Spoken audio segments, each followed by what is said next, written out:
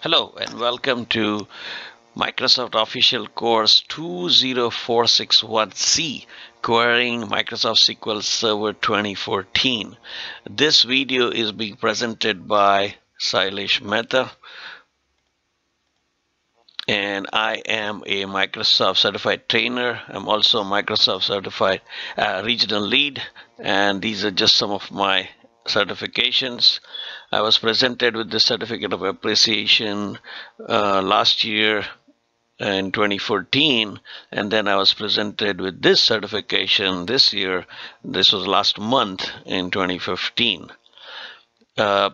These are some of my active Microsoft certifications. So welcome to this brief introduction on the course 20461C, all about learning how to query SQL Server 2014.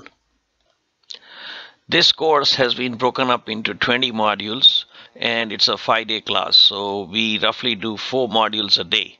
And as you can see, in the very first day, you will learn all about SQL Server 2014.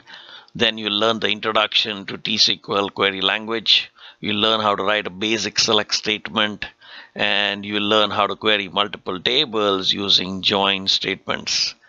That'll be day 1. And on day 2, when we come back, we'll first of all recap everything we learned on day 1. That's very important to continue our knowledge and to make sure and reinforce that the students actually learning what they came to learn. We ask a series of questions to each student to verify that they actually learned the knowledge that we imparted on day 1 and then continue forward.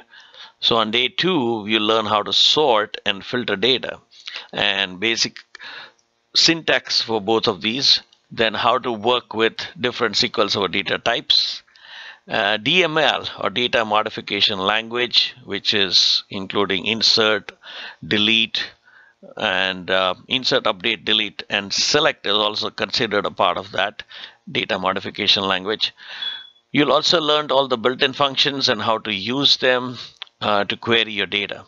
Then day 3, we'll come back and talk about grouping and aggregating data, and also we'll teach you subqueries.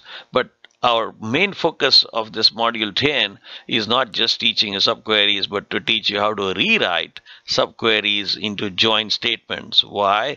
Because SQL Server is optimized for join statements, not for subqueries. So SQL Server or T-SQL language does support subqueries because subqueries have been around for a long time, and a lot of subqueries are out there that companies are using even today.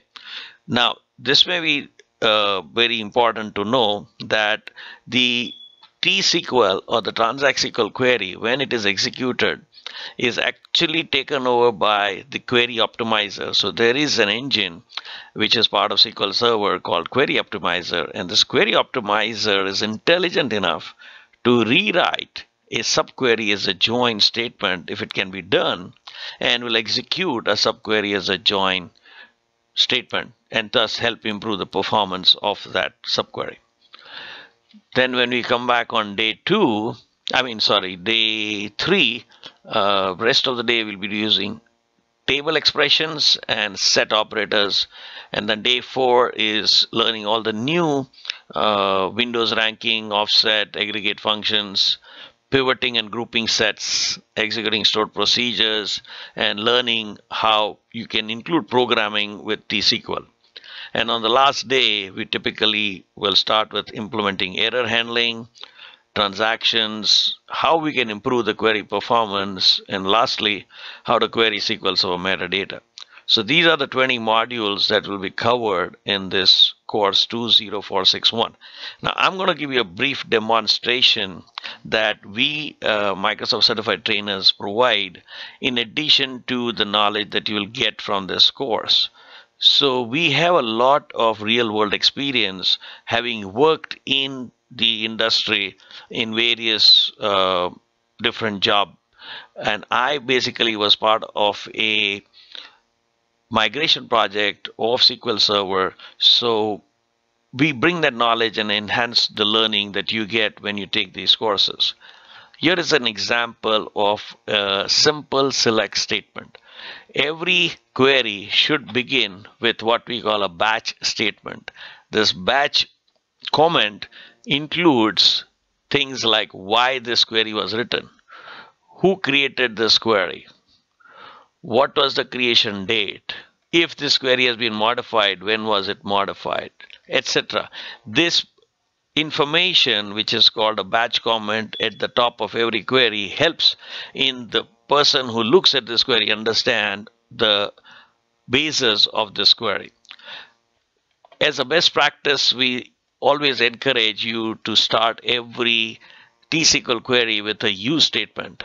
The use keyword is always followed by the database name.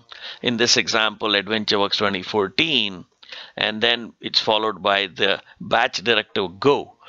So the batch directive go basically executes the statement above the go in a single batch. Since we have two goes in this query, it'll basically break the operation into two batches. And this is important because let's say you have a query which has 500 lines of code and you do not use the go directive, batch directive. What will happen? It'll execute all 500 lines of code in one batch. But troubleshooting wise, let's say there's a problem and the query fails. Now you will have to go to 500 lines of code to figure out where the problem is. Instead of that, if you would have broken down this query into, let's say, 50 batches, and then what will happen is in the messages, you will see how many batches were run and what was the output you got. And that will help you focus your attention on that part of your query where the problem is. And this improves what we call error handling. So as a best practice, we recommend that you break your query into batches, thus giving you better performance and also making it easy for you to troubleshoot a query that fails to work. In this example, we are going to use the employee table in the human resource schema. And what is the schema? What is the table? We're going to cover all of that.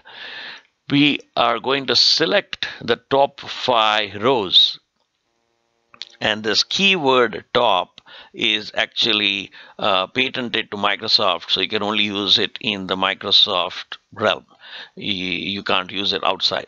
So here we want to select the top 5 rows, but we only want to return these 3 columns: business entity ID, login ID, and job title. If you don't know how many columns there are in this table, then you can just use the wildcard, the multiplication sign, and this will return all the columns in that table. If you hover your mouse before the wildcard, IntelliSense, which is built into SQL Server Management Studio, actually shows you all the columns that are in that particular table. And then you can pick and choose what you want or all of them. So let's say if you execute this, now it returns all the columns. Having done that, now we know what the columns are, and you can then reduce your output to only those columns that you are interested in. So for example, I only want business entity ID, and I only want login ID. I want the job title. And IntelliSense is actually showing me all these column names, so I don't have to type the whole column name. Let's see if there's anything else we want. Yeah, let's say we want the vacation hours. And we also want the sick leave.